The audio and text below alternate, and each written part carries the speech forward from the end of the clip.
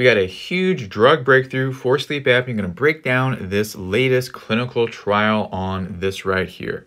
So this study, which was just published, is a phase 2 drug trial when they try to figure out like the proper dose of the medication. So as a result, there's 3 groups and just increasing levels of this medication. It's a anti-seizure medication, very appetizing, I know, at 100 milligrams, 200, and 300. And what they found is that the decrease in AHI, that's the gray highlight color, right? The more you take, the less apnea events you have. So 100, 16% reduction, 200, 30% reduction, and then a 300, 35% reduction in apnea episodes. However, if you just keep reading to like the next sentence, the incident of adverse events is from 70 to 90%. Personally, I'm not a fan of that many adverse events, but if you want something without adverse events and also way better, healthier support for breathing, get a personalized blueprint, click the red button here or the shop button down below, or go to the website over my face, just type it in.